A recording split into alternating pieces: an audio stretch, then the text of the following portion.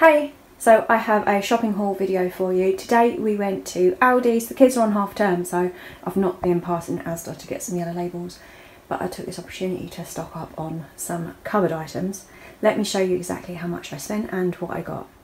So firstly, I ordered a Too Good To Go bag from Aldi. It was £3.30 and this is what was inside.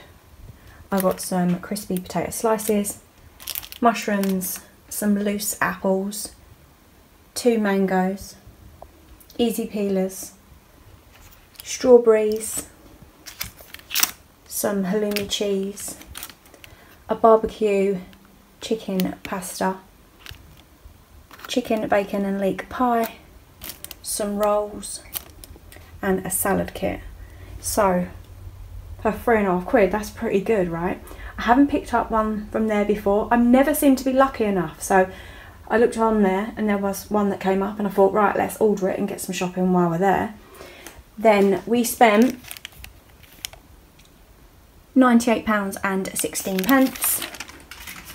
Firstly, we did get some ibuprofen and some paracetamol and some toilet block cleaners, cat food, potatoes. I didn't get much fruit and veg because I was picking this up while Danny was working on the shopping list, so I kind of knew what we had. For meats, I did get some salmon, 30% off, meatslers, salami. What happened was I picked up some and Danny picked up some, so we ended up with like 6 of them. It's fine, it's got a really long date on it. Dairy, we got milk, marge, cheese.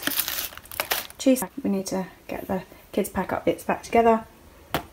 Eggs. And then this is the whole thing. So the government have said that you need to have enough food to last you 3 days just in case of emergency, which is really worrying. So me and Danny were talking and we were like, well, what do we buy? So Danny said, we'll buy stuff we normally buy, just buy extra to put away. But here's the thing, stuff we normally eat aren't tins and things. But then I don't want to get stuff that we won't use. So we got a load of pasta, penne pasta, tortellini, egg fried rice, spaghetti. We will get some more, but you know, we'll just get a bit each week. Long grain rice, basmati rice. Then I decided to pick up some corned beef because it's got a really long date on it and we will always use it. Either corned beef hash if we don't need to use it in case of emergency, or even sandwiches and things. Same with the peeled potatoes. This wouldn't be something I would ordinarily buy, but a couple of tins of potatoes. Although my friend Nick said that these in the air fryer are really, really nice, so it might be just worth trying that and then incorporate them that way. I don't want to buy food that we're not going to end up using and then just goes to waste. Do you know what I mean? What are you all buying in case of an emergency? I got some Marmite, salmon paste, chopped tomatoes. We go through so many chopped tomatoes, so I probably should buy like a case of these if I'm being honest.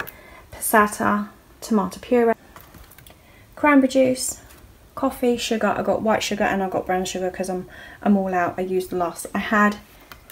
Kidney beans, flour, gravy, squash, pop, crackers, jellies and some wraps. So I hope you guys enjoyed this video and I'll see you in the next one. Take care. Bye.